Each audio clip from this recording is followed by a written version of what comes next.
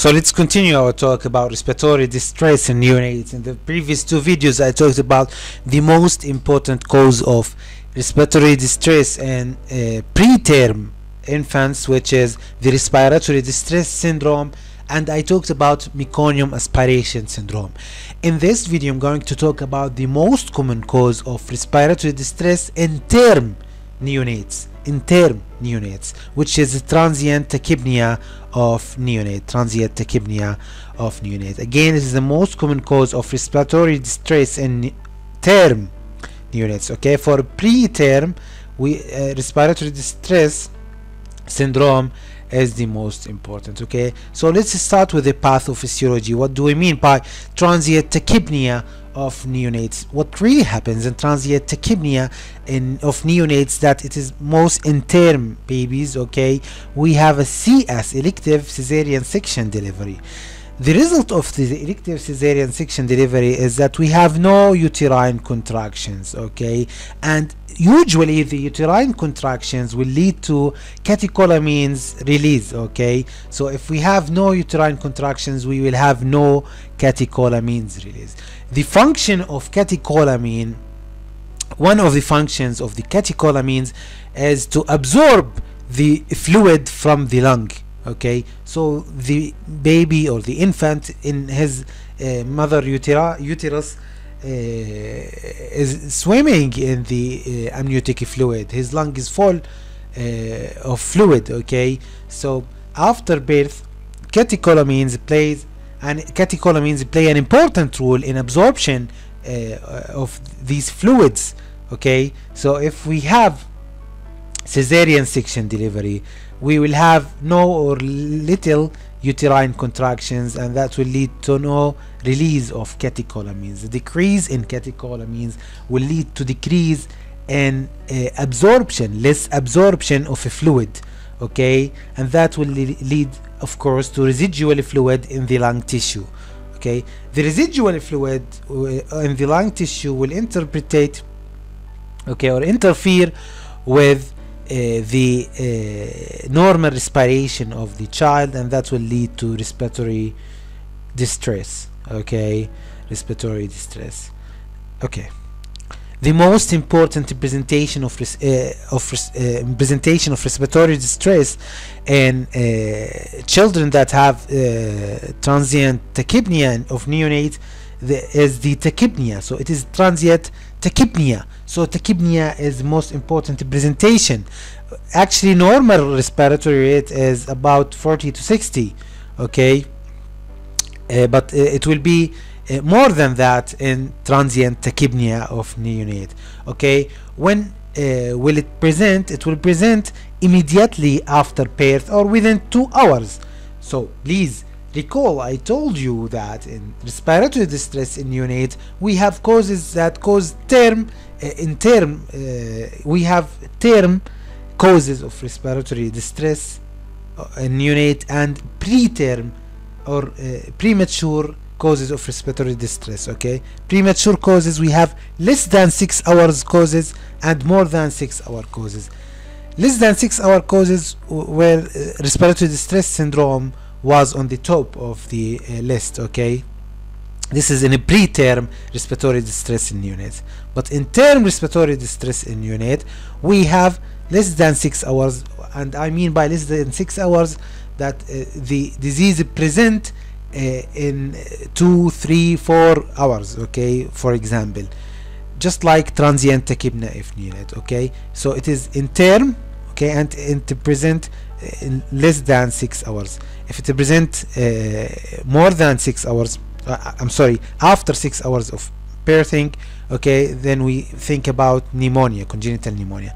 But because it is less than 6 hours, so presentation will be after about 2 hours. Okay, and it lasts only for few hours to 2 days.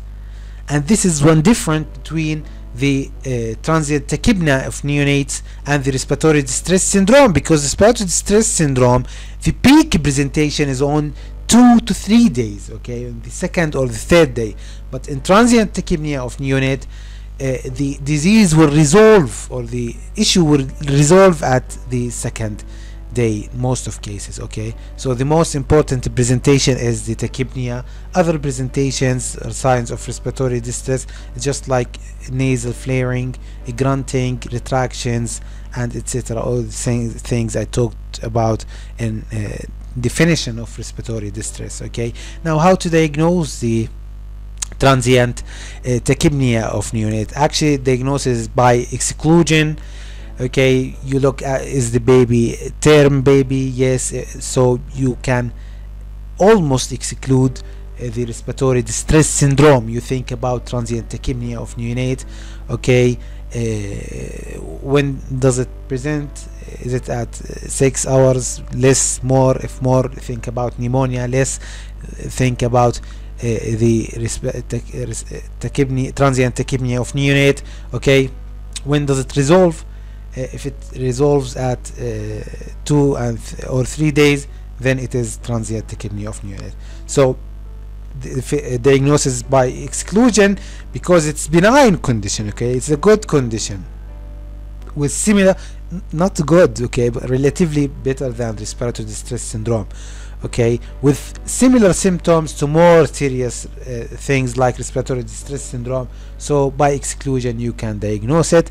On X-ray you can see an evidences of the presence of fluid in the lung. Okay, so the whole problem is about the presence of fluid in the lung. So on X-ray you can see radio peak line, okay, fluid in the horizontal fissure. So this is the horizontal fissure. Here we can see radio peak line of fluid. Okay, you can see fluid infiltrate throughout the alveoli or throughout individual lung loops. Here we can see pleural effusion. Okay, you can see infiltration of fluid.